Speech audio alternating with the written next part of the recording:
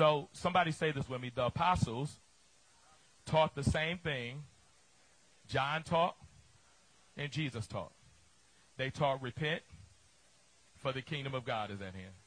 Now, this is very powerful because, Elder Fred, now that they were teaching repentance, they were teaching it from a fulfilled state. Jesus came saying, repent, for the kingdom of God is at hand, but he had not yet went to the cross. Now, they were teaching repent after Jesus went to the cross so that men can really turn because the blood had been applied and had paid for everything that we did wrong. Are y'all hearing me? Many people think the only time you repent is when you first give your life to the Lord.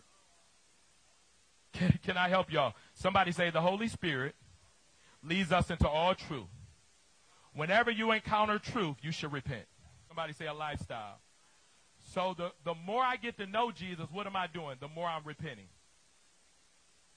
Why? Because he's showing me areas of my life that I have not arrived. He's not showing me, Kayla, these areas for me to make excuses. He's showing me these areas so I can grow up to walk in it so he can give me more of what he desires to give me. Somebody say amen. I got to live a lifestyle. So repentance, somebody say it starts out between you and the Father, and it continues between you and your sisters and